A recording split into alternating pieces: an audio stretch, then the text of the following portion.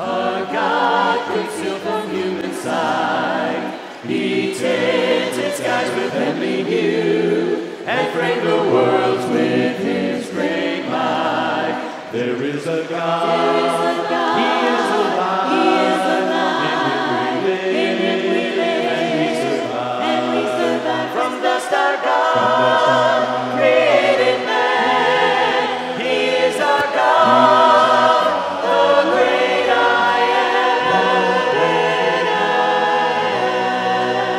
There was a long, long time ago a God whose voice the prophets heard. He is the God that we should know, who speaks from his inspired word. There is a God, he is alive,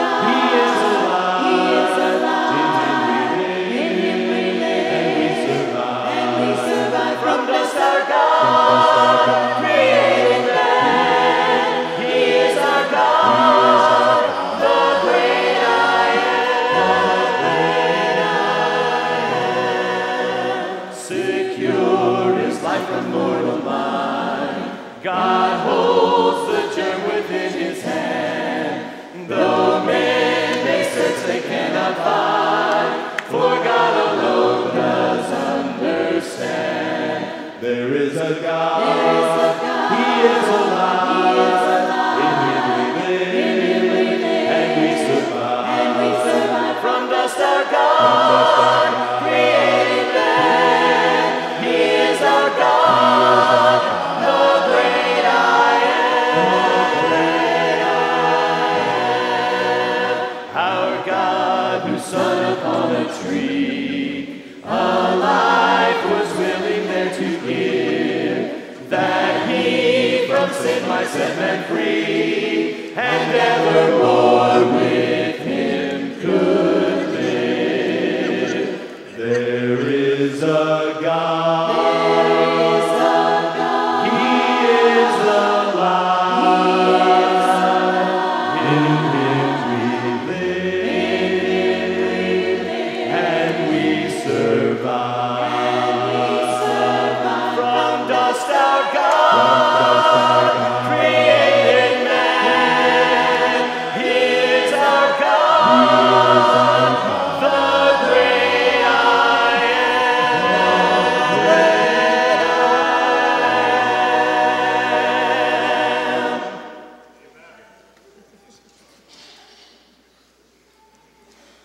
Last year,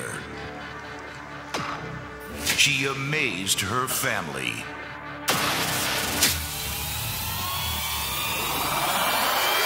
But now, Mom, my science project is due tomorrow. Jeremy hates me.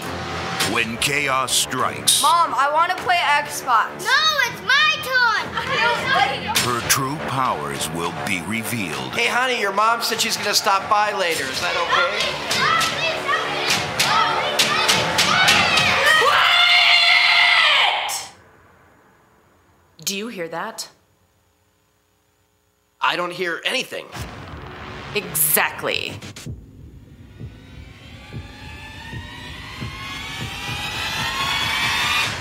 I'm painting. Natalie, what did you do? How did she know? Gifted by God with the power to read minds. I don't have any homework. No. I mean, I did all my homework. No. Well, I did some of it. No. Fine, I haven't started yet. There's the truth. The wisdom to restore peace. He said, that's it. We're finished. So sick of this texting. What? Let me see that. Wait, this says sick of this testing, not texting. All right. He was taking the ACT. Thanks, Mom. The insight to see the future. I forgot to think of a science project. Yeah, I thought you might. Yes! With a verse of unlimited capacity.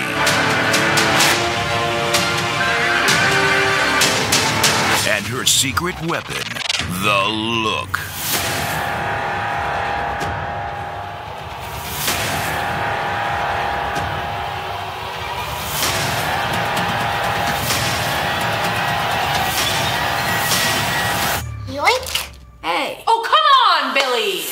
These abilities combine to form the ultimate example of warmth, tenderness, and dignity.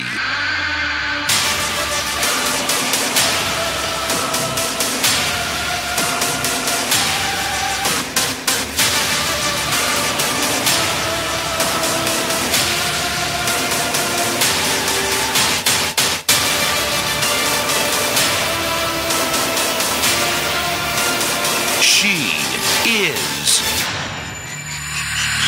Mom.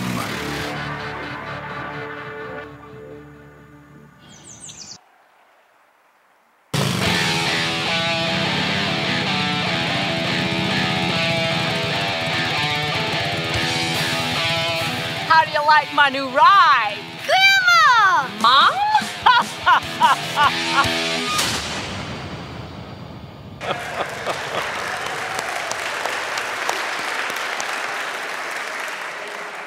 Hey, happy Mother's Day. So that's kind of cool. I got my mom actually for Mother's Day this year. I got my mom a set of Skull Candy headphones. So rock on, Mom. I actually have a picture, but she would kill me because she wasn't dressed for the picture. But anyway, hey, happy Mom's Day, and got a lot of folks I know that are visiting with us today to see your mom, and we're glad you're here. A lot of our folks are gone to see their moms, so that evened out. And if you are a guest this morning and you're just in here because you're looking for a church home, we're thrilled that you're here. Glad that you're here. If we could talk to you about your journey and share a little bit about ours, that would be awesome. There's a card on the seat in front of you. You can fill that out, and then you can put that in the collection plate when it comes by a little bit later on. We're just really glad you're here. Thanks for coming out to be with us today. I think we started this last year, or maybe the year before. I don't remember exactly, but we've done it different ways through the years. Sometimes we'll give moms a flower. Sometimes it'll be a gift of some kind. A year or two ago, we decided let's do something a little different. Instead of just giving our moms something, we decided that we would make a contribution in your honor. And this year we made one to Child Haven, which is a children's home here in North Alabama that takes in children who need a home. And we felt like blessing them with a gift in your honor would be a way to honor you. So that's our hope. We hope it's received that way. And we think it'll be a great blessing to those folks over there. In fact, we know it will. Can I just have all the moms, grandmoms, adopted moms, foster moms, stand up and let us just honor you and recognize you for just a moment. Thank you so much. We love you. God bless you. In fact, if you guys just stay up for just a second, moms, we'll just stay up for just a second. Let's just have a prayer over our moms right now. Let's just bless them and ask God to care for them. Father, we love these sisters, these mothers, these daughters of yours for all that they do and give. We do not expect them to be perfect. They get a lot of pressure in that regard, but all of them, as all of us do, live by your grace, not by our performance. And so we ask you to deliver them from the idea of perfection and deliver them into the knowledge that they are yours by your grace and loved by God, loved by their Father in heaven. And Father, we're thankful for the example that they give us because they show us a side of you. Throughout Scripture, you compare yourself to a mother. And so we're thankful for the way the women in our lives reveal you to us by the ways they interact. Just bless these sisters, these moms, these daughters, these wives. Bless them with your presence, with your love, with your peace. In Jesus' name, we gratefully thank you for them. Amen. Let's all stand this morning now. Let's all stand and join our mothers, and we're going to worship this morning. We'll be focusing a little bit on creation. You'll see that in the themes that come up, and we'll show you how all that connects together. Just so glad you're here. Thanks for coming out. Let's praise the Lord together. Shout hallelujah, shout hallelujah, shout hallelujah unto the Lord. Shout hallelujah, shout hallelujah, shout hallelujah unto the Lord. Sing aloud to God, Let the people shout before his throne. Hallelujah, sing aloud to God. Make a joyful noise unto the Lord. Shout hallelujah, shout hallelujah, shout hallelujah unto the Lord. Shout hallelujah, shout hallelujah, shout hallelujah unto the Lord. From the ends of the earth, from the ends of the earth, from the depths of the sea, from the depths of the sea, let all creation praise his name. From the ends of the earth, from the ends of the earth, from the depths of the sea, from the depths of the sea, let all creation praise his name. Shout hallelujah, shout hallelujah, shout hallelujah unto the Lord. Shout hallelujah, shout hallelujah, shout hallelujah unto the Lord. Shout hallelujah, shout hallelujah, shout hallelujah, shout hallelujah unto the Lord. He is the Lord, and he reigns on high. He is the Lord. Spoke into the darkness, created the light. He is the Lord. Who is like unto him, never ending in days? He is the Lord. And he comes in power when we call on his name. He is the Lord. Show your power,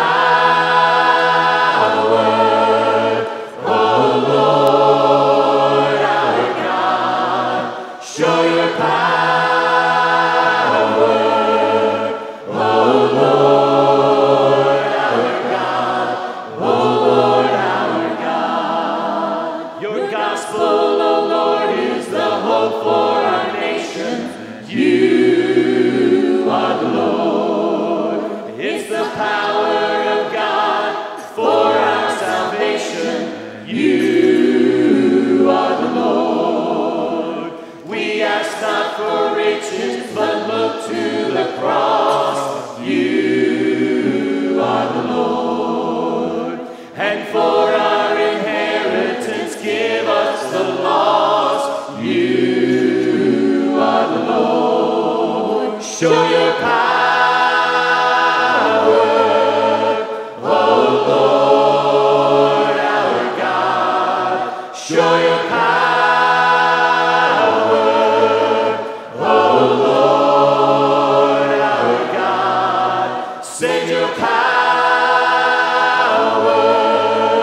oh Lord our God. Send your power, oh Lord our God, oh Lord our God. Be seated, please, as we share from the Word. The God who made the world and everything in it is the Lord of heaven and earth, and does not live in temples made by human hands. And he is not served by human hands as if he needed anything.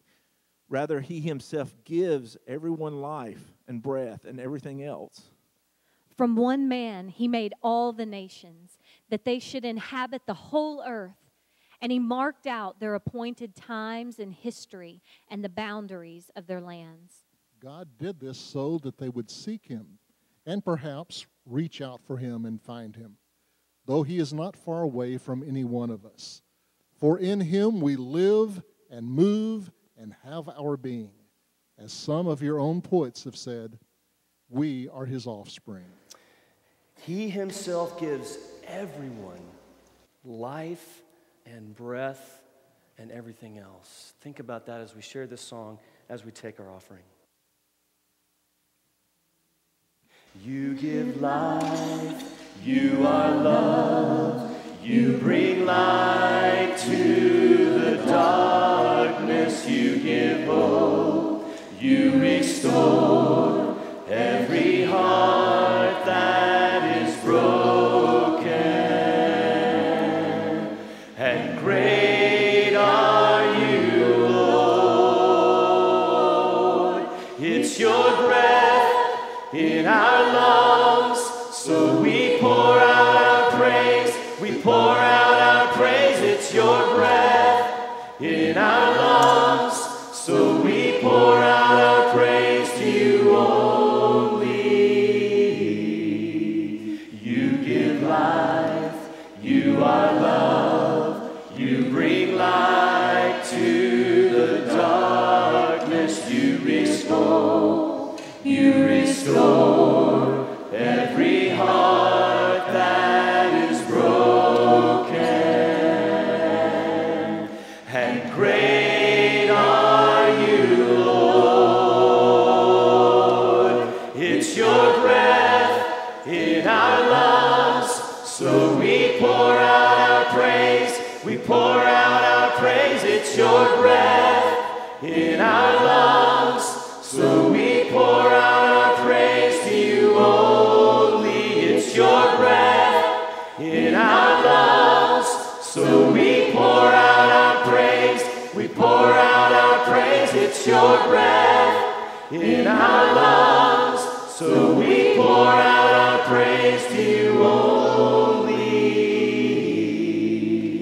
And all the earth will shout your praise. Our hearts will cry, these bones will sing. Great are you, Lord. And all the earth will shout your praise. Our hearts will cry, these bones will sing. Great are you, Lord.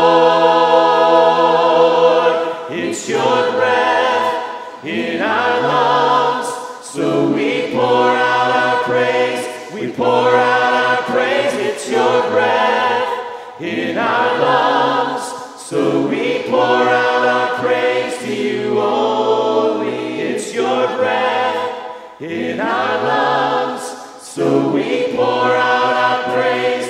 We pour out our praise. It's your breath in our lungs, so we pour out our praise to you only, Lord.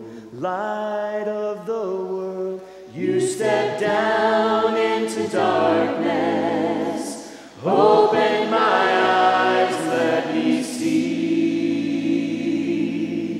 beauty that made this heart adore you. Hope of life spent with you. Here I am to worship. Here I am to bow down. Here I am to say that you're my God. You're altogether lovely, altogether worthy, altogether wonderful to me. King of all days, also highly exalted, glorious in heaven above. Humbly you came to the earth you created, all for our sake became poor. Here I am to worship, here I am to bow down, here I am to say that you're my God. You're altogether lovely, altogether worthy, altogether wonderful to me. Here I am to worship, here I am to bow down, here I am to say that you're my God. You're altogether lovely, altogether worthy, altogether wonderful to me. Beauty that made this heart adore you. Hope of a life spent with you.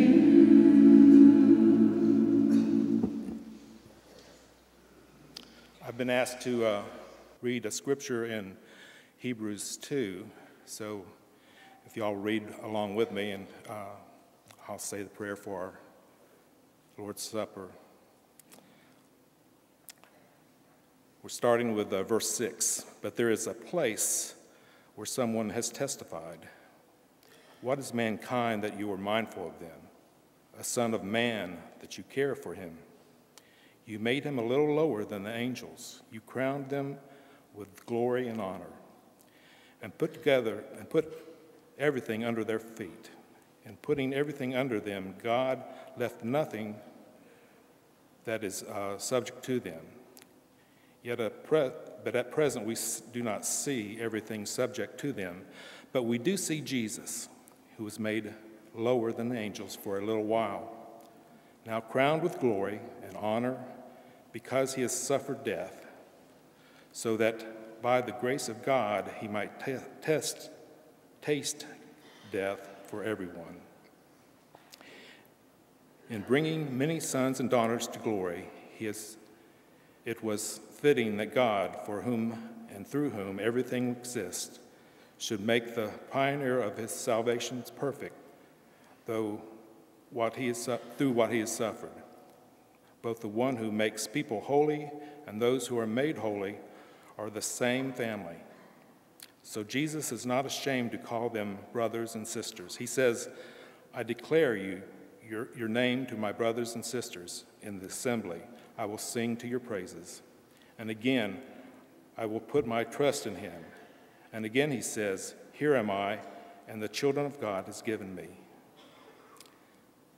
Since the children have flesh and blood, he too shares in their humanity, so that by his death he might break the power of him who holds the power of death, that is the devil, and free those who all their lives were held in slavery by their fear of death. For surely it is not angels he helps, but Abraham's descendants. For this reason he has been made like them, fully human in every way, in order that he might become a merciful and faithful high priest in service to God, and that he might make atonement for the sins of the people. Because he suffered when he was tempted, he is able to help those who are being tempted. Let's pray.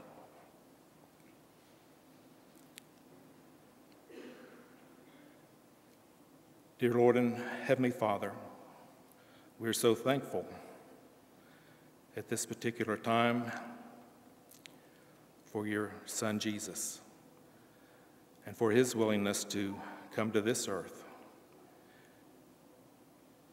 and take on the same body that we have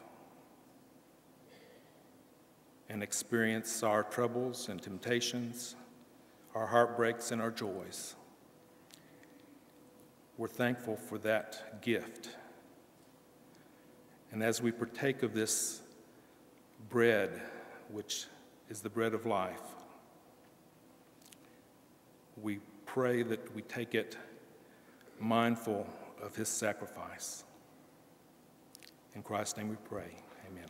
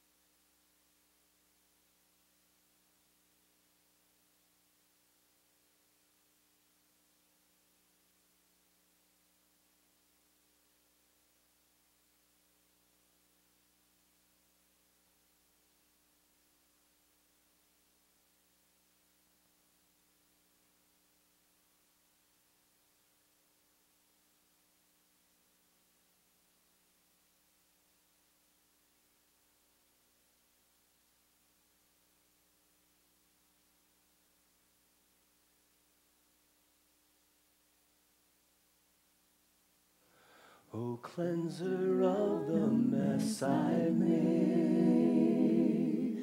upon the hill our places trade, stretched on a cross your body crushed, by human hands you formed from dust.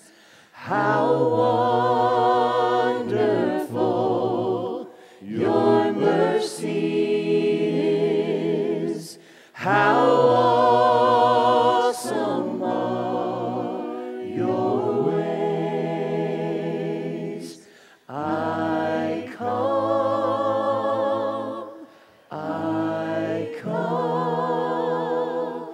to worship you for all you've done.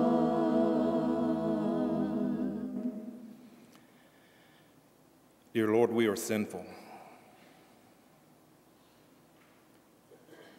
We try to hide our sins from one another, but they're there. They're before us always.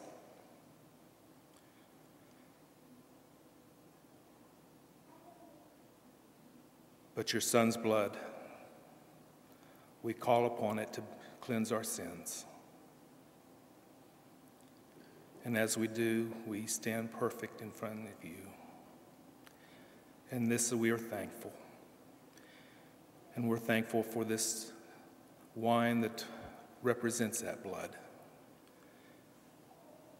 And we take it with humility. In Jesus' name we pray, amen.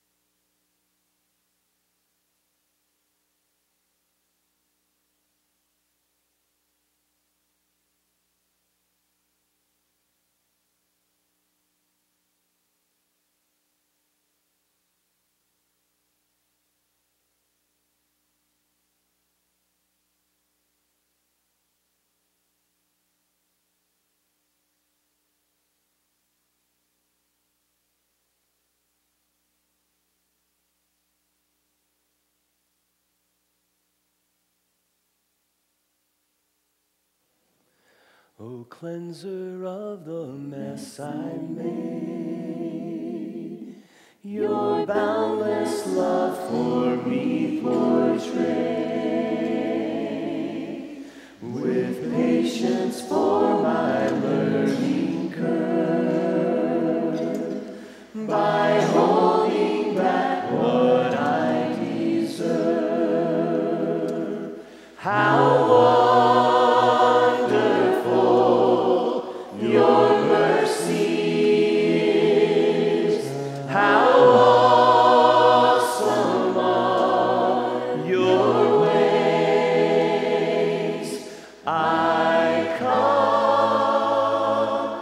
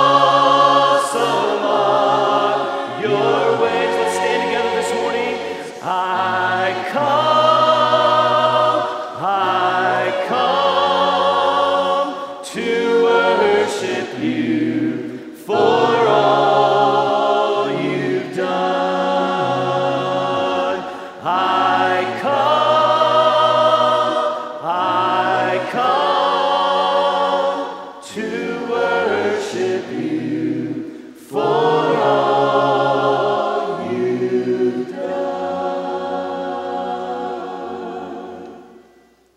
The God of the heavens, the Ancient of Days, the God of our fathers, and God of our praise, the Alpha Omega,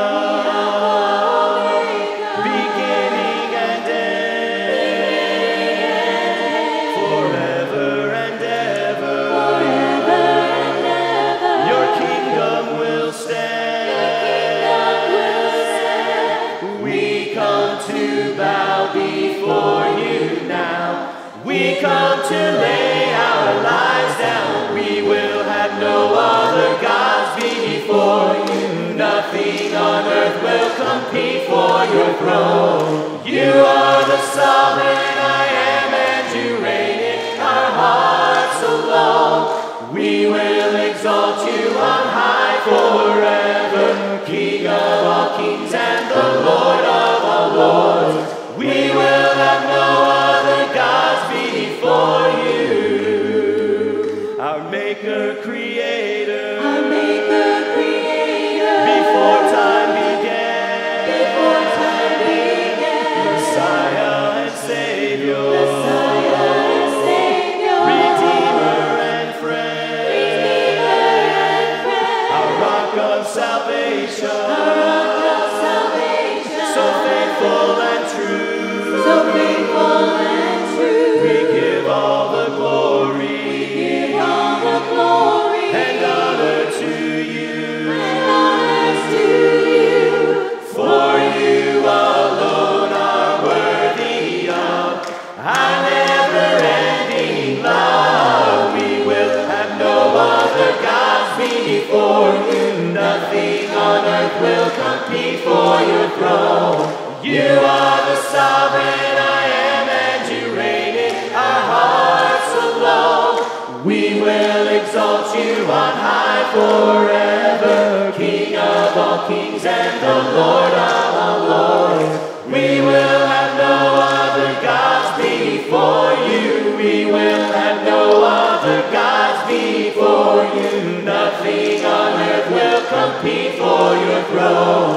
You are the sovereign I am, and you reign in our hearts alone. We will exalt you on high forever, King of all kings and the Lord of all lords. We will have no other gods before you. Amen. Y'all can be seated. Man, that song right there, if you just think about that song, that is so convicting. We will have no other gods before you. Whew. That's almost as convicting as that other song we sang a little bit ago that said, we don't really want riches. We just want you.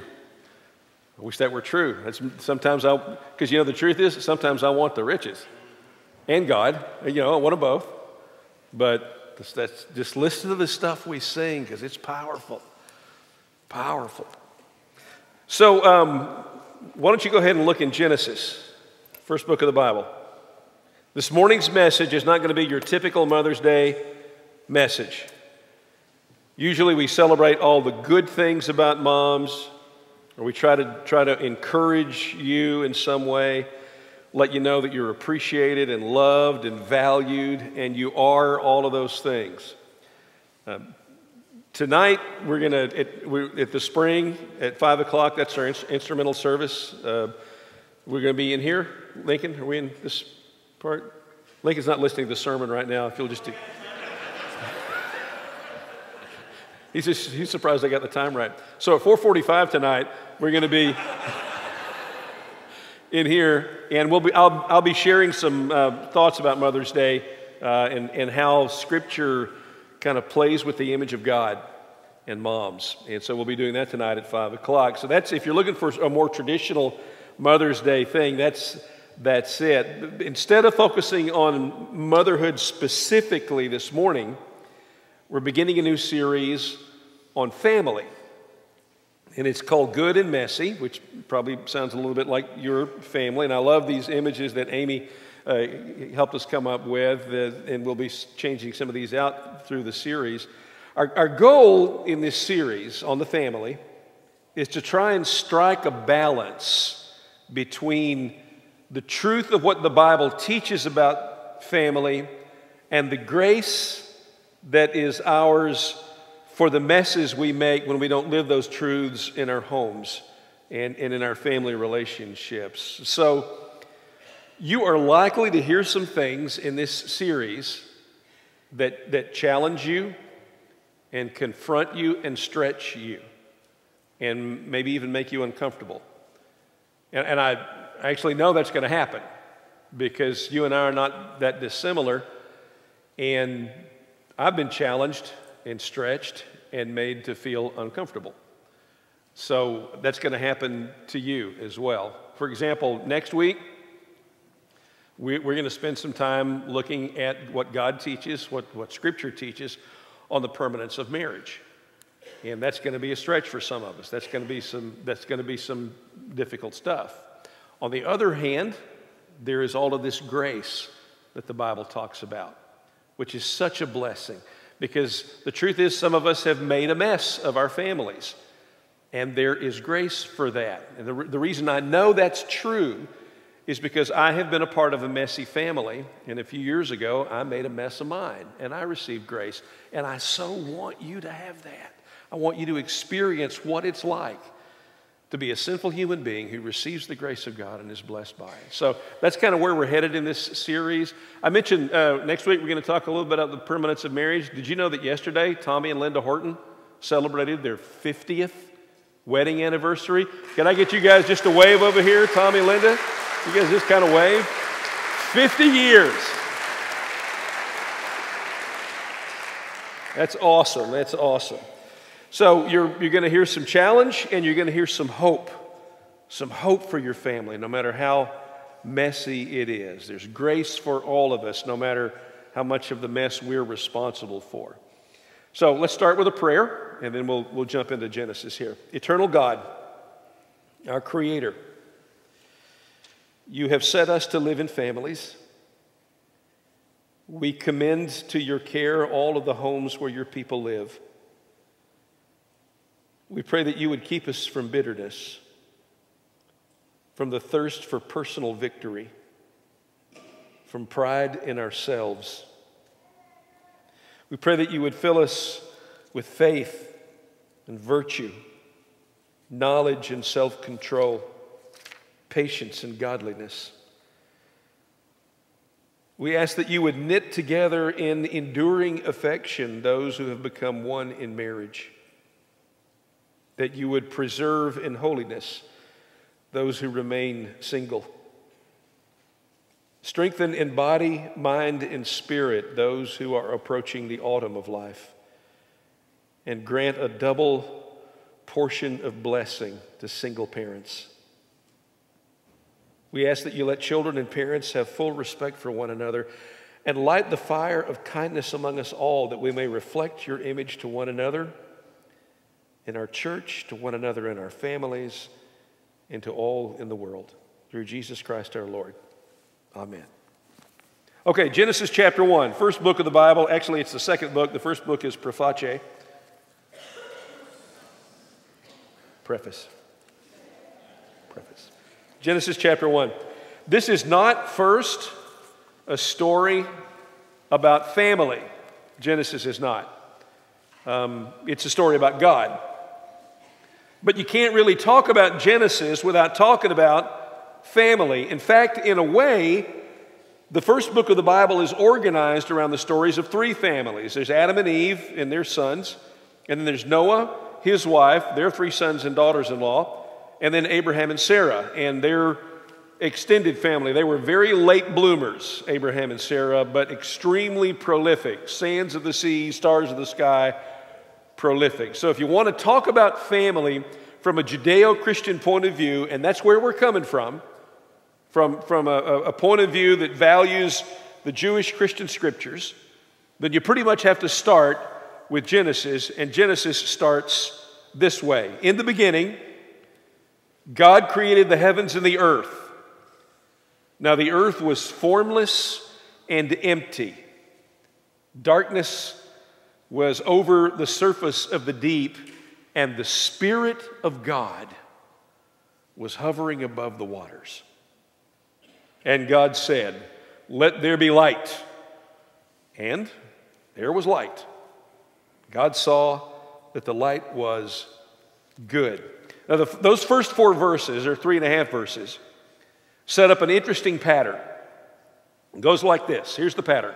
God speaks, something is created, and then the created thing is evaluated as good. That pattern repeats 6 times. So in verses 3 and 4, God speaks, light is created, it is good. Verses 9 and 10, God speaks, land is created, good. God speaks in verses 11 and 12, vegetation and the process of reproduction is created, good. Verses 17 and 18, God speaks, the sun, moon, stars are created, it is good. God speaks, fish and fowl are created, verses 20 and 21, it is good. God speaks, the land animals are created, it is good. But when you get to verse 26, the pattern changes in some subtle but significant ways.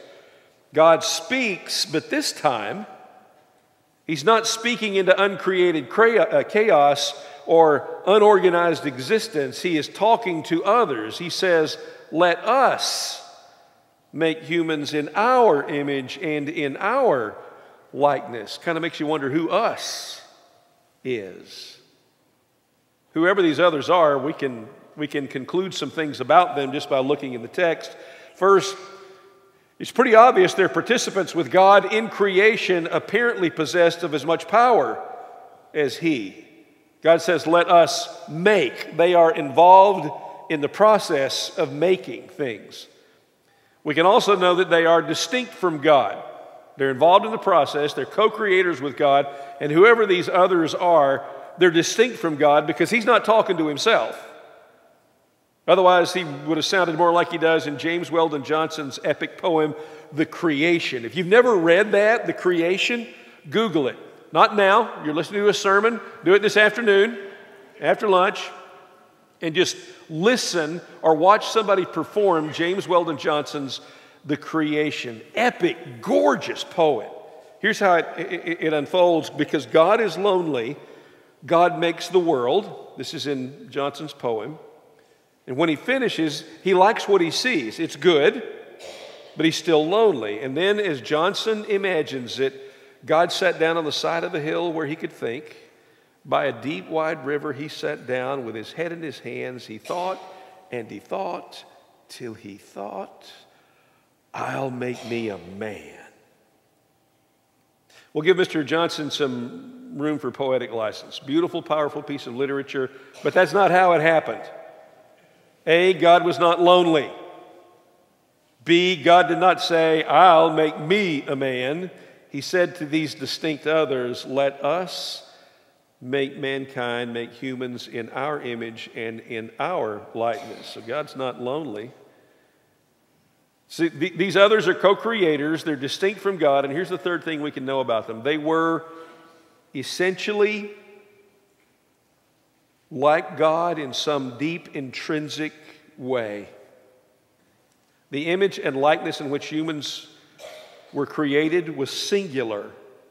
Let us make humans in our image, not in our images or in our likenesses. So God and these others, whomever they are unique yet unified. They are different from one another yet dynamically the same. Well, who were they? We've already met one of them in verse 1. The Spirit of God was hovering above the waters. That's the Holy Spirit. The identity of the other is not revealed until you get to the New Testament in John chapter 1. Listen to how John describes it. In the beginning, which sounds like what? Genesis chapter 1. Sounds like what we just read. In the beginning was the Word, and the Word was with God, and the Word was God. He was with God in the beginning. Through Him all things were made, co-creator. Without Him nothing was made that has been made. In him was life, and that life was the light of men. In other words, the other is none other than Jesus, as we know him, the Son of God. Now, you're probably wondering right about now, what does all this have to do with family? Patience. All shall be revealed soon enough for you to take your mother to lunch before yon Baptists dismiss. I know for a fact that they're going to go over today. That's because they're Baptist. That's what they do, all right? Okay, so after this, all in good fun. After this break in the pattern, okay, verse 27 brings us back. So God created mankind in his own image. In the image of God, he created them, male and female, he created them. So God has spoken. People have been created. All that's left is the evaluation, the pronouncement that it is good, but again, there's a subtle shift. Verse 31, it's not just good. It's very good. So what is it that's good? Well, all of it. It's all good. The light, the dark, the land, the sea, the sky, the things that fly through the air or float in the water or creep along the ground, the sun, moon, the stars, the earth itself, it's all good. But the greatest good thing that God created is the one thing that is endowed with his likeness, made in his image. The very good thing is humans, male and female, you and me. And for whatever else it means to be created in the likeness and in the image of God, it certainly means that we are created to be in relationship. Let us make humans in our image and in our likeness. God the Father, God the Son, God the Spirit, simultaneously separate yet connected, which sounds to me a lot like family. Did you know that family is the oldest relational arrangement, older than creation itself? Because that's how God is arranged. We're going to come back to Genesis time and time again in this series because we need to remember that family is not just one of the good things God created, it is the arrangement in which God himself lives. I want you to hold on to that vision, hold on to that idea that family is good, that family is very good, that family is a part of God's good creation, but not just a part of God's good creation. It is a reflection of God himself. And that's going to be really easy for some of us because we came from really great families. And we're living in a really great family. Our experience of family has been long on blessing and short on bitter. But for some of us, seeing the good in family, seeing God in family is going to be a real challenge. Because we either come from or we're still living in what could be described only as a mess. So let's lean into some of that hope I mentioned a little bit earlier. When we get to the end of Genesis chapter 2, it's all good. But in no time at all, things get messy.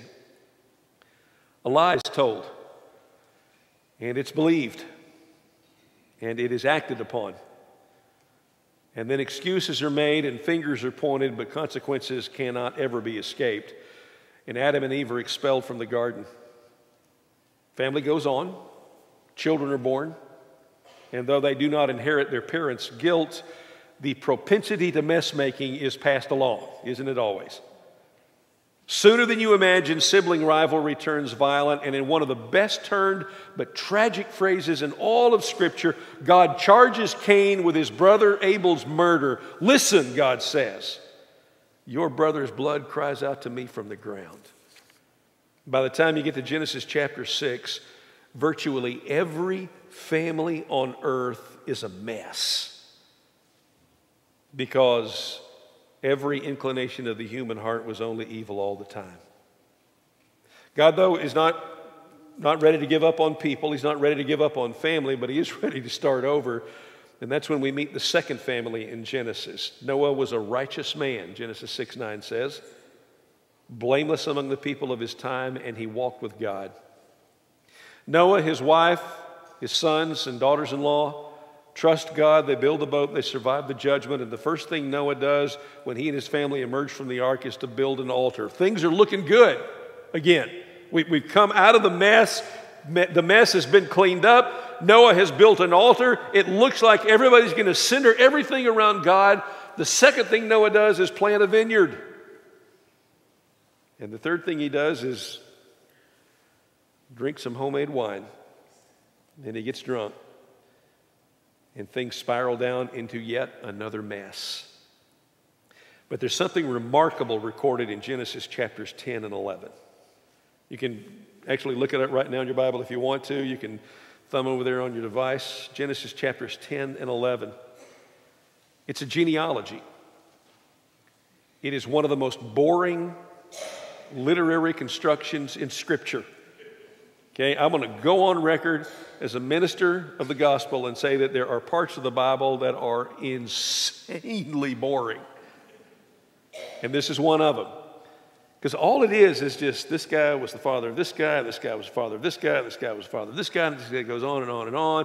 What this really is, though, is a historical account of families being formed over and over and over and over.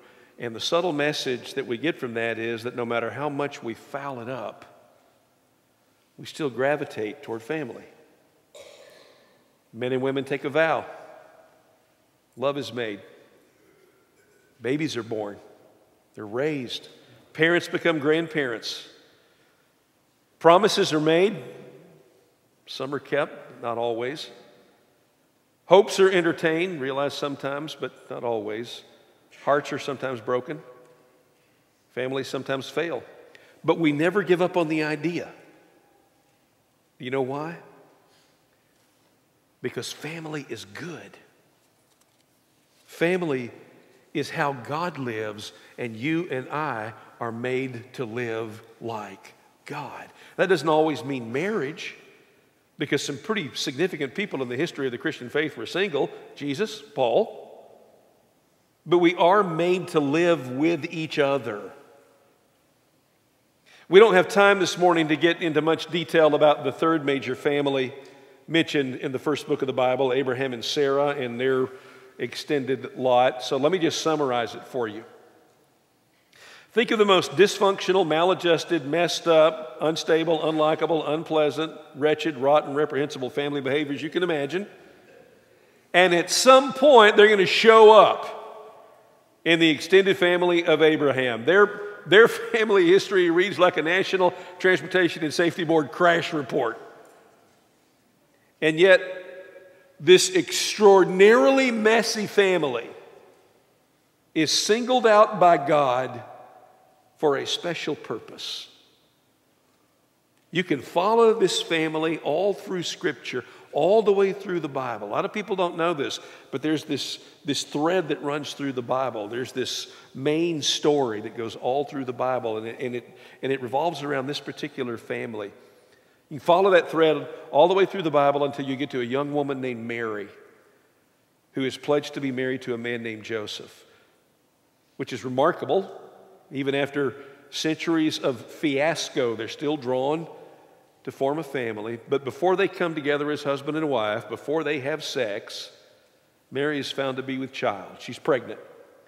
And her relatives and her neighbors, and for a moment, even her fiance thinks, well, this is just another mess. But it's not. Because Mary is still a virgin, and the child growing within her is a miracle. But he's more than a miracle. He's going to live his life as a model of what it means to be an obedient child and a loyal sibling and a loving parent and even a devoted spouse. But he is even more than a model. He is the Messiah. He is the one we have been waiting for. And he will go to a cross, innocent of every charge, perfect in every way. He will atone for all the sin that not only shattered families but separated people from God. You heard this passage a few minutes ago when Larry read it. Hebrews chapter 2, 10 and 11. Pay really close attention to the words the Bible uses to describe the relationship we have with God. It's the language of family. In bringing many sons and daughters to glory, it was fitting that God, for whom and through whom everything exists, should make the pioneer of salvation perfect through what he suffered, both the one who makes people holy, Jesus, and those who are made holy, you and me, if we are putting our faith in him. Both the one who makes people holy and those who are made holy are of the same family. If you are without a family, did you know that God wants to welcome you into his? He does. In fact, it's really interesting. When the Bible talks about becoming a part of the family of God, you know what kind of language it uses? Family language. It talks about being reborn through the waters of baptism. That's kind of cool, isn't it?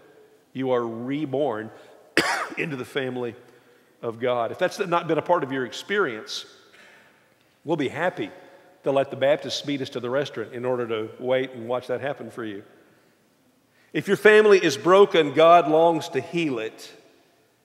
If you have failed your family, God can forgive, redeem, and restore. And if your family is just a mess, God knows how to work with even that. He's got a lot of experience. Let's stand. Let's sing together. He is able, more than able, to accomplish what concerns me today.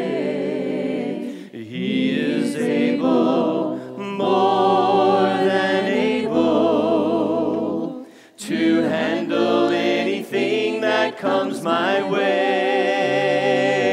He is able, more than able, to do much more than I could ever dream. He is able, more than able, to make me what he wants me to be. You are able, more than able, to accomplish what concerns me today. You are able, more than able, to handle anything that comes my way. You are able, more than able, to do much more than I could ever dream. You are able, more than able, to make me what you want me to be. And he is able this morning, amen? Thank you so much for being here. Happy Mother's Day. Just two things as we close. First, don't forget again the spring tonight at 5 o'clock.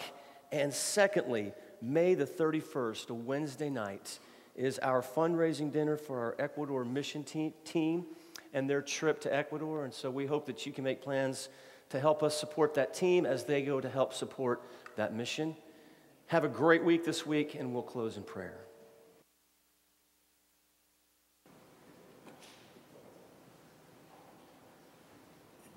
Let's pray together.